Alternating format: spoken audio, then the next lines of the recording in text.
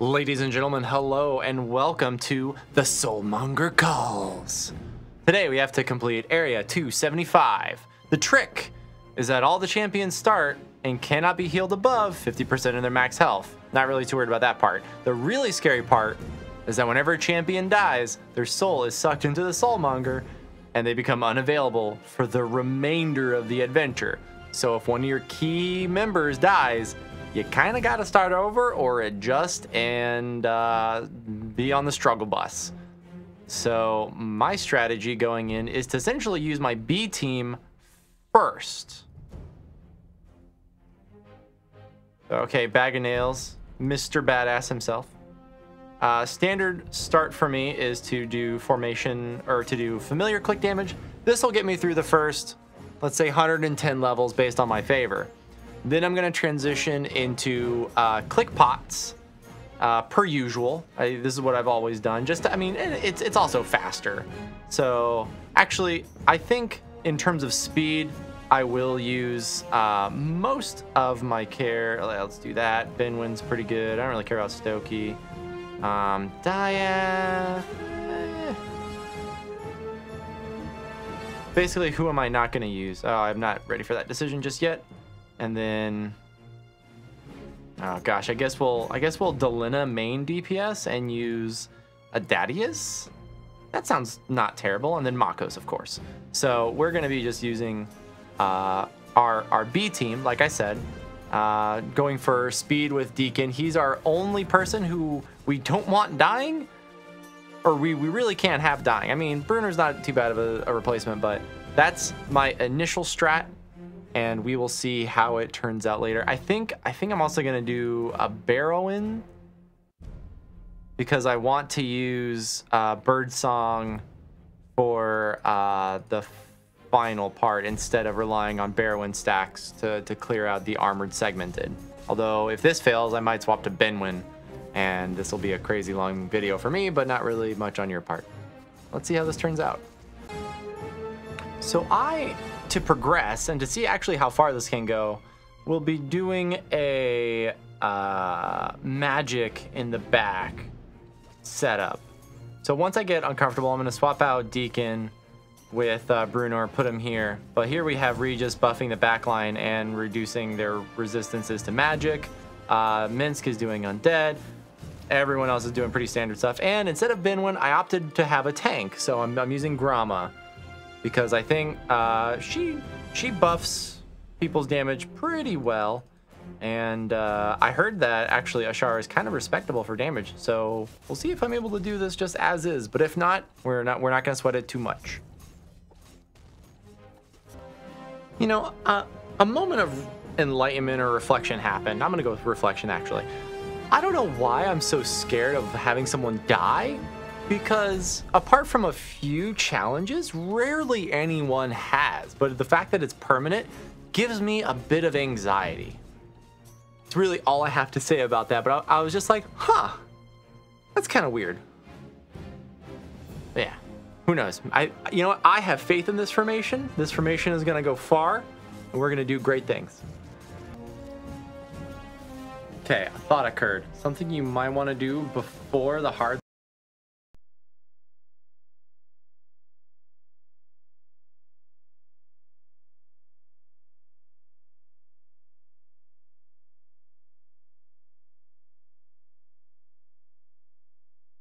bit of a shot. Yeah. So do that periodically. That's just a general recommendation. Don't worry, you'll have plenty of cash. Okay, so my formation, I'm starting to slowly implement the real formation because it's come clear. It is clear that this DPS is not gonna fly. 200 Asarak, what, I don't know how to say his name. Needed E65. So this was fun, but we're gonna set up the real formation. All right, so here's my party with all the changes. The weekend buff definitely put some things in other people's favors. So I'm focusing on Birdsong DPS because, you know, getting past 250 Asarak is gonna be a little scary. I think, although we might be fine. I think we'll hit the cap. Yeah, Yeah. I'm mixing up my Aceraks. I'm like, oh, I'm thinking of 300 Acerac instead of 250. But yeah, we got 83 or E83 DPS on Birdsong, and everyone else is pretty much just supporting her. I'll probably swap Deacon to 50% more just to, you know, carry us on through. Like, he's staying there, so there's no real harm. And I think is everything. The next stop should be once we get to 275. And Birdsong goes down. Yeah, she is gonzo. So plan change. I guess as a refresher, 250 Acerac needs E79 damage, so like, you know, 77, 78-ish, that ballpark. Damn, that really hurts my feelings. Can't believe Birdsong died. Like, it's just this permanent reminder of death. Like, yeah, see this beam? Your main DPS died because of it. Loser. Okay, this is just insulting. It's permanently there. Oh.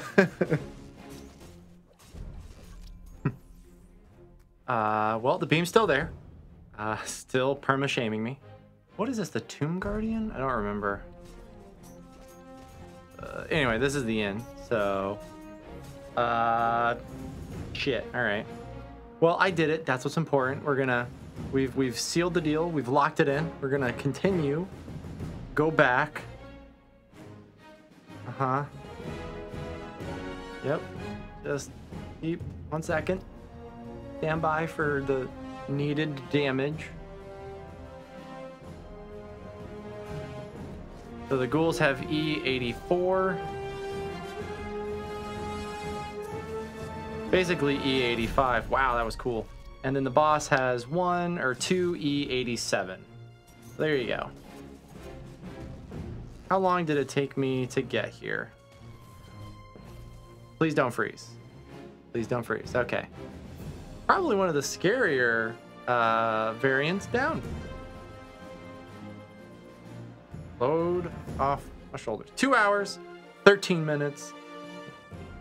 And I've clicked 130 distractions. The new distractions are actually kind of fun. Well, I hope this was helpful and that you guys learned and you love me and you'll say hi next time. Or none of that. I don't care. I'll see you next time. Bye-bye.